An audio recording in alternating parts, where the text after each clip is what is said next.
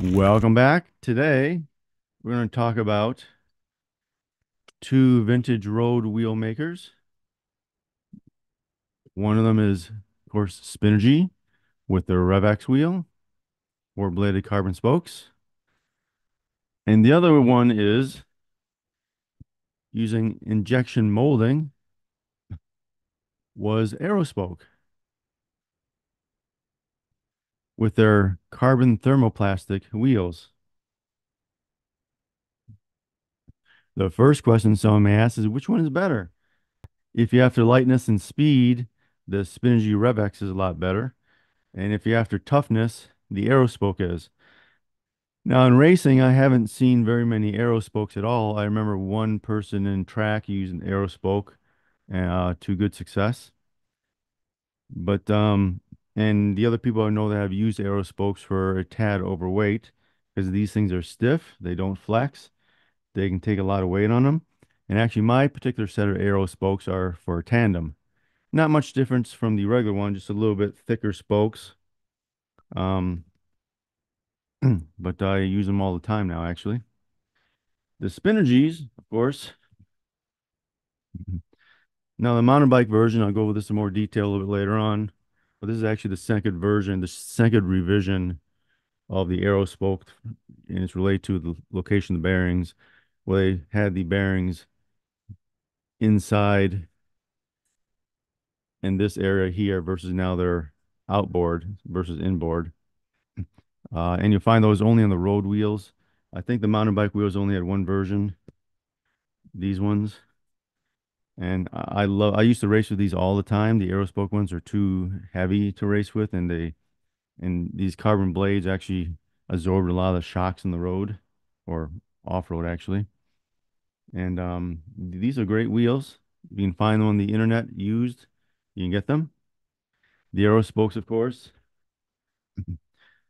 they used to be located in they used to be located in Novi, Michigan, and then they moved to Milford, Michigan. In 2008, they went out of business. And they started up sold the name to a Chinese company, but later on they started a new business, and we'll go over that in a bit. But if you're ever wondering which ones to get, basically, if you're doing gravel riding and general moderate pace riding, like 18 miles per hour, 20 miles per hour at most, and mostly flat, the Aero spokes are very nice. I'm actually using these now, and probably more than the RevX now, just for general gravel riding. And they'll definitely last forever. Now, the RevXs, of course, had a storied history. The road ones, not necessarily the mountain bike ones, were known, the first version with the inboard bearings were known to crack around here. And later on, the outboard bearing ones, and both of them still had these issues, was in relation to these rivets here. If they were cracked here, they could just splinter apart. And I have another video reviewing that a bit more. But which ones look better on the bike? I have video of both of these on my bike, and you can take a look at it near the end of the video. But they both look great. Of course, Spinergy, after the RevX, they came up with a version with five adjustable blades. I don't know anyone that actually owned one of those wheels. But a lot of people I knew own the RevXs, and I still use them. And I bought them, what, in the 90s? I don't remember anymore. But great wheels. If you can snag a pair that's in really good condition off the internet, auction site or whatever, I'd say go ahead. Just make sure there's no cracks around the rivets, whether road or mountain bike. Of course, they're old now and they're, of course, rim brakes, so make sure they have a good amount of braking material left on the rims here. But I mean, if you're just doing general road riding, the Aero spokes are really good too. So, of course, one of the big differences between these two wheel sets is that the Spinergies, as an example, of course, there are four on either side carbon fiber bladed spokes. These ones are like the Spinergy ultralights, where they don't have any fiberglass insert on the inside. And what I'm talking about, let me bring it up close, is the road wheels. Take a look at the inside. You'll see a bulge in the inside of each bladed spoke, and that bulge contains fiberglass, if I recall. The original Spinergies, you notice these bearings, they're on the outside of the blades. These bearings are actually on the inside of the blades, and many times a lot of times the blades would fracture around here. This design is a little bit better. So this is the second generation design they had here. And on the road wheels, the second generation, they had 3 variants after a short time. They had the lights, which I believe had yellow stickers on them. There was the standards, which had blue stickers on them. And the reds were the heavy duty ones. And the heavy duty ones came with the X-Wing pre-installed right in here, which helped keep the blades a little bit stiffer. And because of the design of this, it lets the blades take away and absorb some of those bumps. So I used this a lot when I was racing back in the late 90s, early 2000s. And I tried the Aerospokes once. I didn't actually race on it, just took it out testing. And oh my God, that thing was so stiff. I mean, it just was too stiff.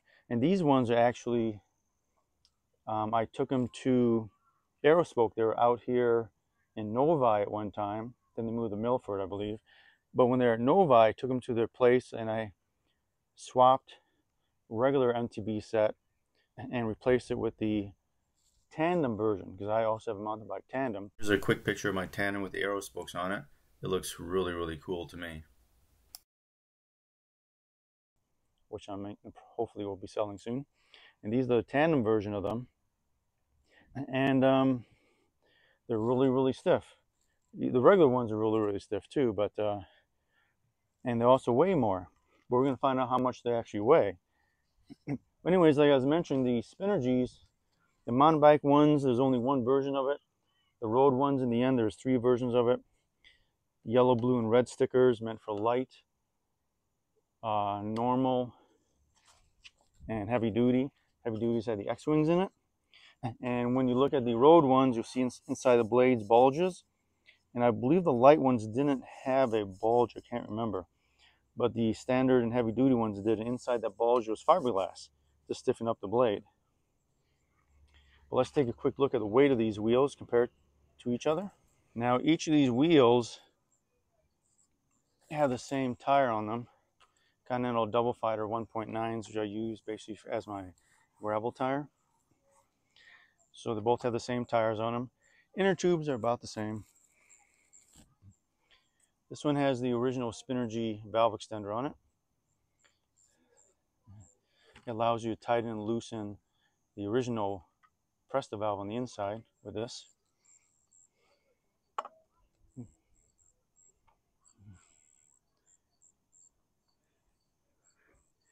Try to get this balanced a bit. Kilograms is 1.872 kilograms, 4.2.1 pounds, 1,872 grams.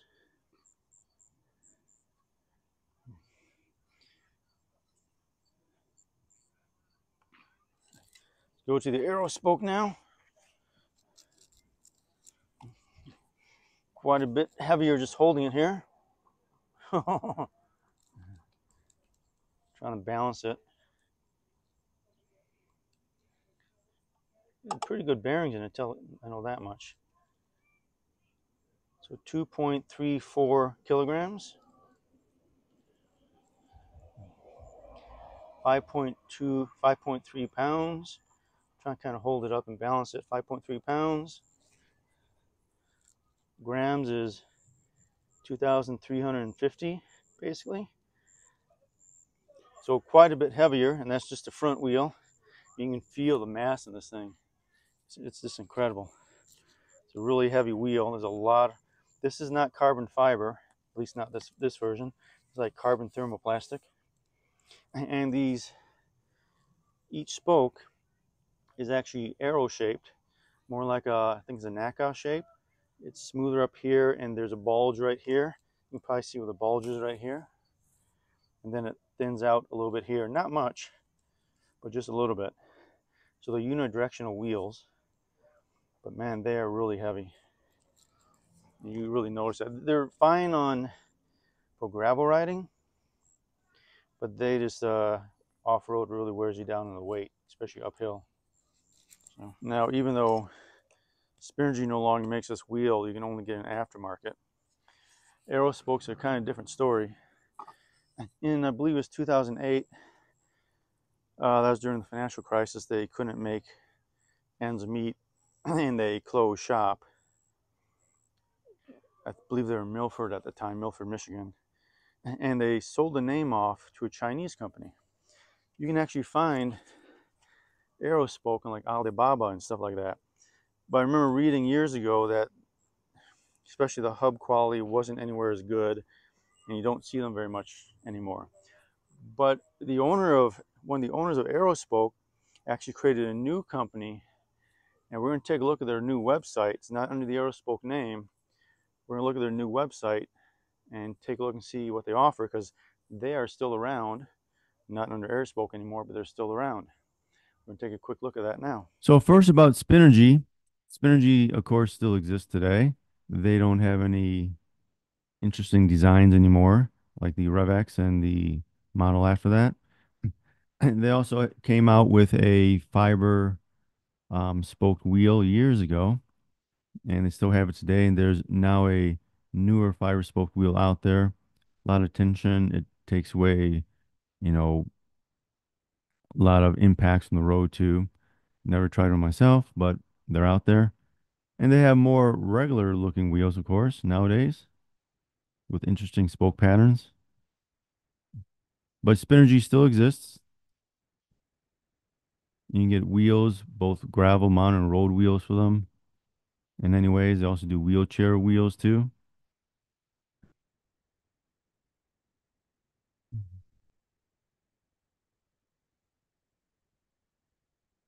So they're still out there. Now, Aerospoke is a interesting organization nowadays. The Aerospoke actually has a Facebook page, but I noticed years and years ago hasn't had a posting since, as you see here, 2020, and then beyond that, 2018. And if you go to their official website, which is aerospoke.co, it'll say maintenance mode is on, and it's been that way for as long as I can remember. But as I mentioned before, Aerospoke used to be located in Aerospoke used to be located in Novi, Michigan. They moved to Milford, Michigan. In 2008, 2009, they closed shop, sold the company to a Chinese company, which you can find these in Alibaba. Well, now you can't easily find Aerospoke wheels. There used to be a ton of them on Alibaba. Then when I checked a couple weeks ago, there's only one for sale, and now I can't find anything. But they had a Facebook page, they had a web page, but Encore is the name of the new Aerospoke. Let's go to the facts right now. Where are the wheels made? Facilities in Michigan. And says we've been building this type of wheel for over 30 years. Made of carbon fiber composite material with high concentration carbon fiber, and are injection molded. So not formed the normal way as carbon fiber would be formed. And as I mentioned, this is really basically a carbon thermoplastic because it's injection molded.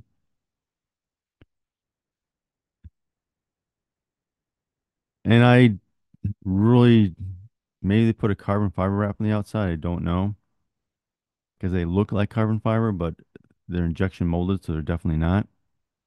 And they don't have the weight of the wheels on here, so I'd be interested if they are. Now, there's also Forward Motion Technologies, which apparently make wheels like this, but now there's a lot of five-spoked wheels out there. But the Aerospoke name lived on Alibaba at least for a while. It's not there anymore. So Encore wheels is out there. They don't make as many as they used to. You'll see 700C fixed gear wheels, 700C road wheels, 700C 29 disc brake compatible wheels, and 29er BMX wheels, they call it. Low prices, 421, 448. You know, for the price, it's pretty good. You can get it in multiple colors, as you can see here. Omaha orange.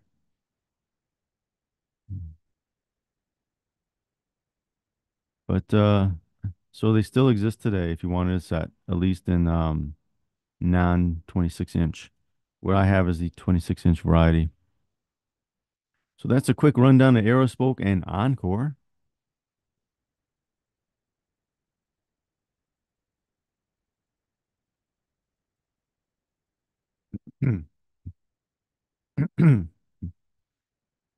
Once again, is what do you think about Spinergy? What do you think about Aerospoke?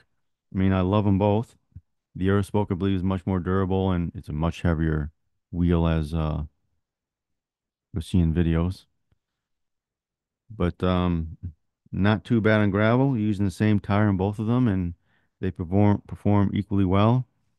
Just to note that my mountain bike that I'm using these on, it has a three-stage spring by Ibach in the front forks, so that takes away a lot of the little road harshness you get.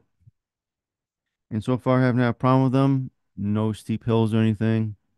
No real off-road bumps or anything, but they're both great to me, and I've actually been using the arrow spokes. Been using the arrow spokes now on my bike virtually all the time, at least for my 26-incher when I take it around, just cruising around. It's great for road surfaces that are really bad, like where I live. The concrete here and many of the side roads are really broken up, and these wheels are perfect for it. But should be interesting. What do you think about Aerospoke? Have you ever ridden on them? And as you saw the weights of them, you know, you don't really want to do hill climbs with these things, but nice and sturdy. They look cool on the bike. Actually, I'm going to show a picture. I think I have a picture of my tandem with these wheels on them. I recently sold my tandem, so I can't take any new pictures. But I do like these wheels now. It's taken me 30 years to kind of start liking them, at least for general use now that I'm not racing anymore. But once again, put some comments down below what you think about them. Have you experienced with the Spinergy RevXs, either on mountain bike or road bike back in the day, or even today, or even Aerospoke? Thank you for watching, and we'll see you in the next video.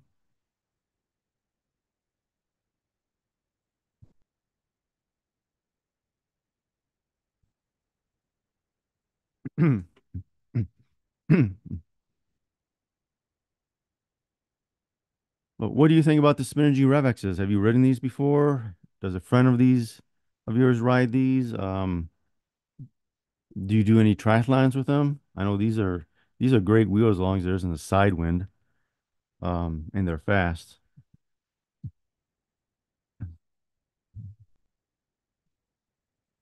Of course, do you know anyone that rides an Aerospoke? And of course, as I mentioned before in the video, you see the weight difference between these for the front wheels.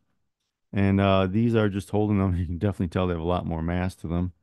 Um, you can tell looking at mine that they're not carbon fiber, they're carbon thermoplastic, and they're injection molded, just as the video says. Oh, I just noticed something. There's a little arrow right here, which shows you the direction of travel.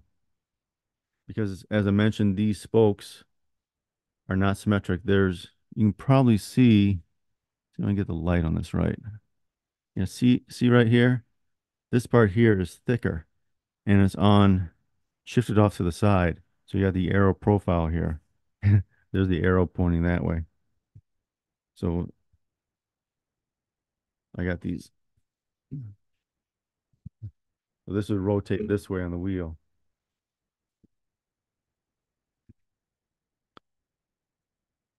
So a great wheel set. I've been using this one a lot more for my general just gravel riding. And at the end of the video right now, I'll show you both of these on a wheel. I'll show you both of these on a bike, just rolling down a gravel road. They both soak up the bumps very well, and I like them both. Great wheel set. Don't get a thumbs up and share this, and give some comments about what you think about these, and actually what you think about the tires too. I actually like these tires. They're pretty good tread pattern. You can see right there. They actually handle water really well. I don't get any splashback up from water. If it's really thin, it gets pushed aside, which is pretty cool. Anyways, we'll see you in the next video. Don't forget to share this with your friends from the old days for Spinergy and Aerospoke, and we'll see you later.